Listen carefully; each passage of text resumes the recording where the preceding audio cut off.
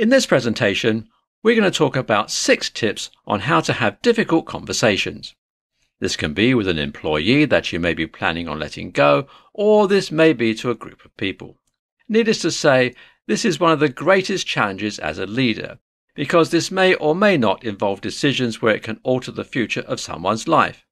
Since this topic has a lot of gravity, let's begin. First, you want to survey the situation. What is causing this difficult conversation to happen? Is the company undergoing a financial crisis, for example?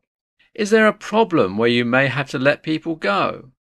From there, you'll want to plan out how you're going to break any bad news to anyone, be it an individual or the entire group of employees.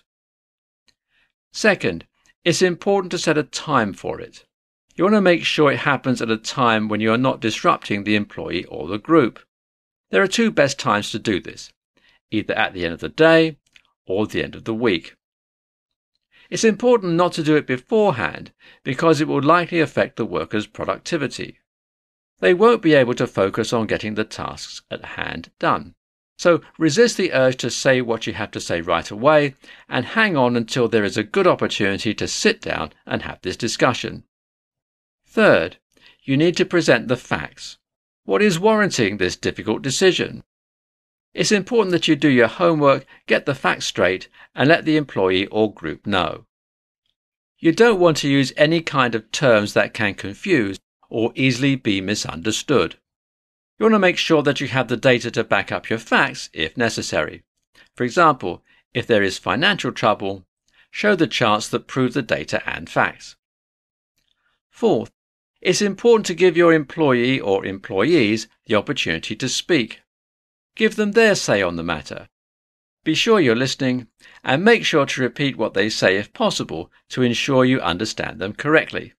Take notes and be sure to ask any additional questions. Fifth, you want to document the conversation. Keep a record of what was being said between you and the employees. You want to make sure things are clear and easy to understand. Don't put yourself in the position of having to try and remember everything. You can always go back and use the documents to see what was said. Finally, make a plan to resolve the conflict.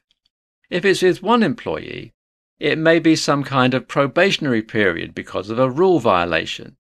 Or if it involves the entire company, you want to formulate a plan to correct the direction that the company may be going in. This may include budget cuts, laying people off, and so on. In such a situation, there will be more difficult conversations to come. With that said, I hope this presentation has been informative. As a leader, you need to be aware that having difficult conversations will come with the territory. Not only that, but these conversations will lead to actions that may be difficult in themselves. I can say for certain that you will have many difficult conversations for as long as you are in a leadership position.